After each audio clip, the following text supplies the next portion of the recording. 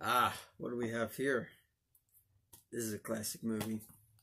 Tim Burton's Sleepy Hollow.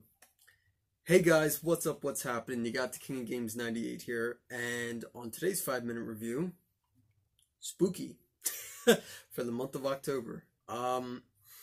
This to me is a cult classic Halloween movie. You know, at least every year, I gotta at least watch it once. So if you've never seen Tim Burton's Sleepy Hollow movie and are kind of curious as to what it's about, basically I would sum it up as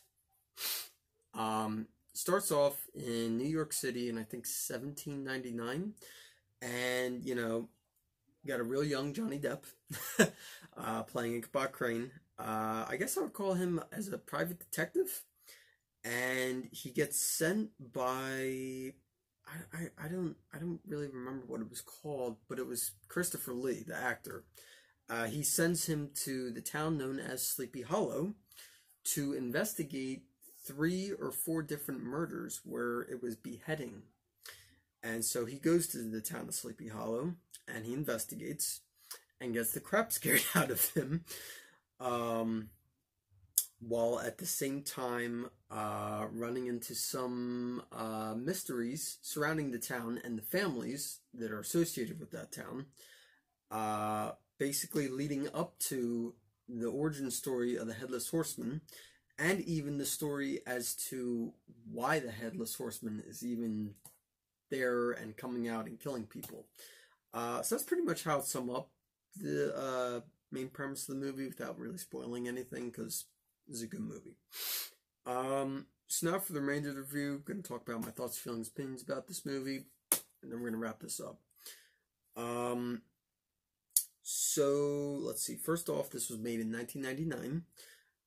So it's almost as old as me, 20 years old. The runtime for this movie is 105 minutes, which I want to say is about an hour and 30 minutes, hour and 40 minutes, something like that. Hour and 20 minutes. I didn't really think the runtime was too long. I thought it was like just enough to tell the whole story and wrap it up. Because, you know, there's definitely those movies that are just way too long. I really liked the acting casts for this movie. Johnny Depp, Christina Ricci, Christopher Lee, Christopher Walken. I'm pretty sure the actor that played Emperor Palpatine in the Star Wars prequel movies was in here too. I'm not sure of his name though, but yeah, I'm pretty sure he was in there. Yeah, I thought those were all great actors. They, to me, really make this movie. And then some of the really important things I want to mention in this are the differences between Tim Burton's version of Sleepy Hollow and the original story. So in Tim Burton's Sleepy Hollow movie, Ichabod Crane is a private detective, whereas in the original Legend of Sleepy Hollow story, Ichabod Crane is a school teacher.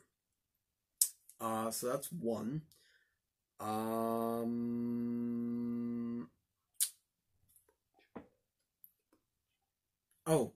Yes. In the original story of Legend of Sleepy Hollow, the classic bridge scene where Ichabod is riding his horse Gunpowder and crosses the bridge and turns around and says, you know, to the horseman, you know, haha, you can't cross me because of the magic, whatever, powers of the bridge, I forget. And then the horseman just walks right on through and just defies all odds, like, yeah, I just did that.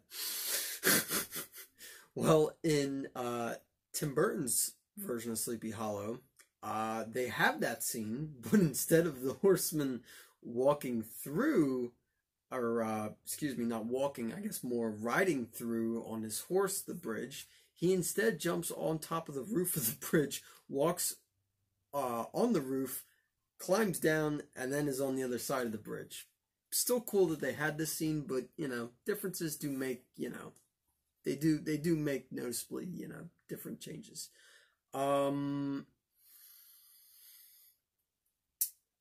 Yeah, that kind of is all that comes to mind for me right now for different between the original story and Tim Burton's version. But you know, other than that, it's still really good. I don't really have a bad thing to say about this movie. I really like it. Other than, you know what, some of the CGI for the time was kind of crappy. But other than that, you know, it's still a good movie. My final rate for Tim Burton's Sleepy Hollow is going to be an 8 out of 10. And yeah, that's going to do it. Thanks for watching, guys, and see you next time.